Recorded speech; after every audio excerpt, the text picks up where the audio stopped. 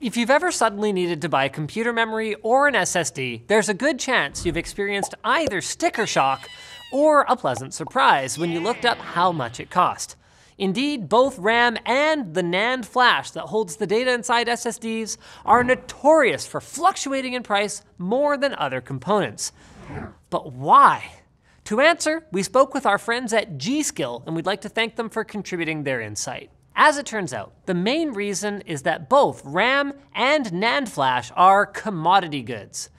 And when we say commodity, we mean a good that can be used in many different types of markets. Think about corn, for example. You can eat it, sure, but it can also be used for everything from animal feed to biofuel. So large amounts of it are regularly sold to many different types of businesses.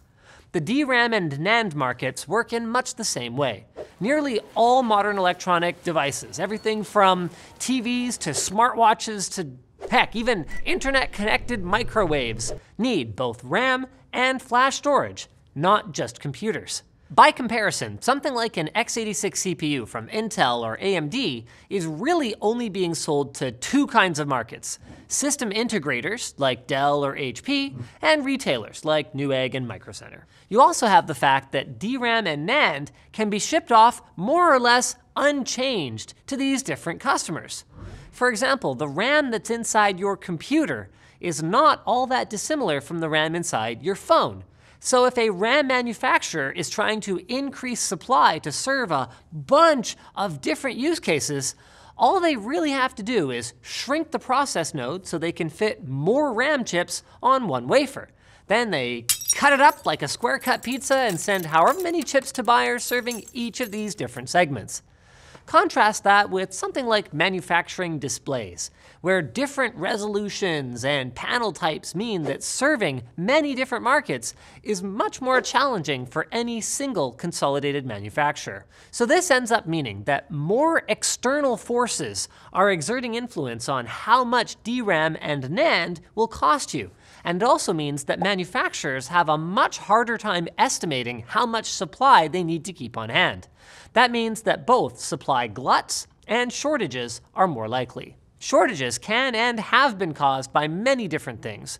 For example, there can be unforeseen high demand when a hot new phone comes out that everyone wants, or even a service that causes a spike in demand on the server side of things. I mean, think how much more memory Google might suddenly require if their Stadia game streaming service were to take off. Good luck with that. Other times, supply can be strained by production problems, such as power outages that disable the systems used to maintain their dust-free environments on the production line, meaning that manufacturers have to scrap whatever's on the line and start from scratch. Now, this might only set things back a week or two and have a minimal impact on prices, but other times, natural disasters like earthquakes and fires have shut down fabs for months at a time, resulting in significant shortages in supply, something that notably happened to SK Hynix back in 2013. There's also the possibility of politics muddying things up, as they so often do. For example, there was a trade dispute between Japan and Korea in 2019. Japan supplies lots of raw materials used in the manufacture of DRAM and NAND, meaning that the fabs in Korea couldn't get the ingredients they needed for a short while. Now, that situation was fortunately resolved quickly, but any kind of more protracted conflict could have driven prices up in a big way. Of course, sometimes mishaps end up working in the consumer's favor instead. In the mid-2000s, there was a huge surge of people buying mobile devices like phones, and the RAM manufacturers assumed that this trend would just keep going the way that it was. So they started churning out lots more RAM. But instead, the market got saturated. Suddenly, everybody already had a phone, or two.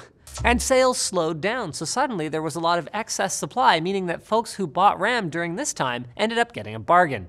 There have even been times that memory prices have been pushed below the manufacturing cost for the DRAM chips, because it's worse for the manufacturers to shut down the fabs than to keep pumping out chips at a loss, like during the Great Pringles incident of 1994, which actually wasn't a real thing.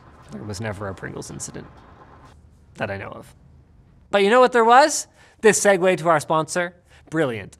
Brilliant's mission is to help people achieve their learning goals. So whether you're a student, a professional brushing up, or learning a cutting-edge topic, or someone who just wants to understand the world better, you should check out Brilliant.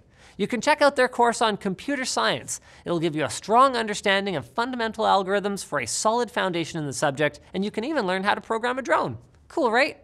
If you're naturally curious, you want to build your problem-solving skills, or you need to develop confidence in your analytical abilities, get Brilliant Premium to learn something new every day.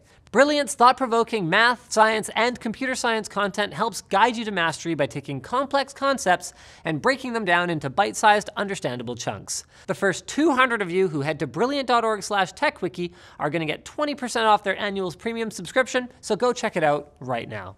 Thanks for watching, guys. Like, dislike, check out our other videos, leave a comment if you have a suggestion for a future Fast as Possible, and please don't forget to subscribe.